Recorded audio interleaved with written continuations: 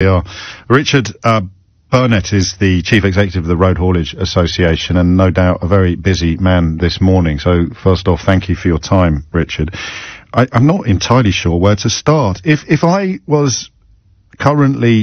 set off on Saturday to make a delivery to continental Europe, and I'd ended up in the tailback at Dover, what would I be looking at over the next few days, do you think?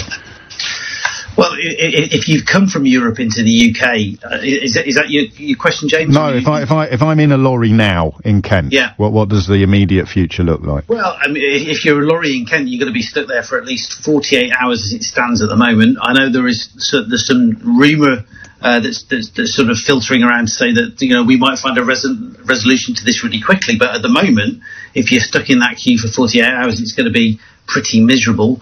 You know, government were working towards, resolving truck parking and putting facilities in place. But those plans were for January, not for now. They're having to bring those plans forward.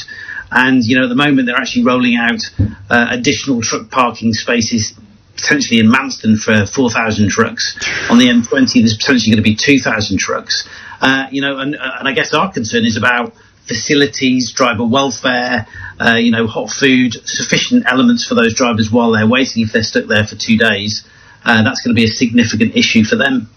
And I mean, crikey, I don't think I've ever felt less Christmassy on the 21st of December, but it seems to me as an amateur that the next problem will be the fact that if I was a French or a Lithuanian or a Belgian truck driver with a load that is destined for the UK, the last thing I'd want to do is drive here because I've got no idea whether I'll ever get out again.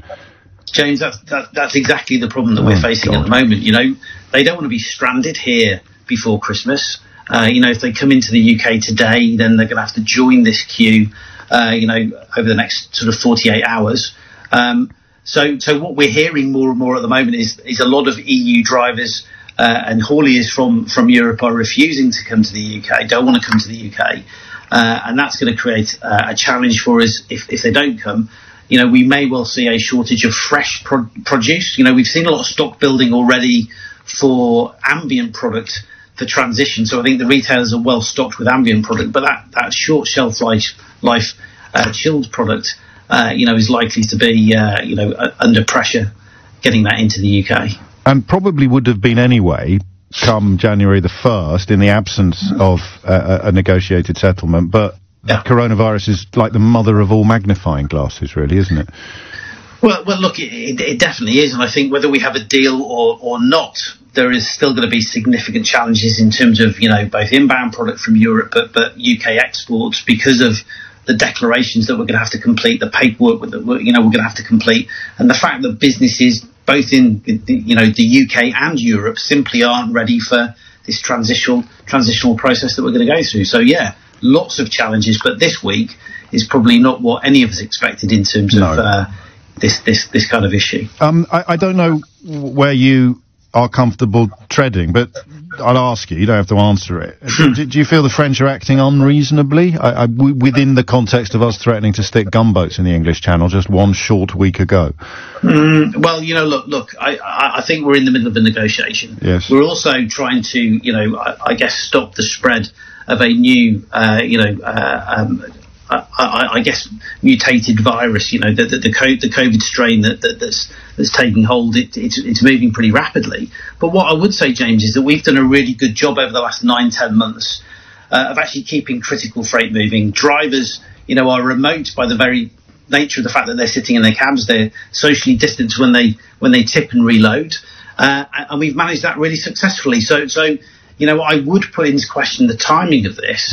Bearing in mind, there's also been reports that this strand has been around certainly since September, possibly even earlier.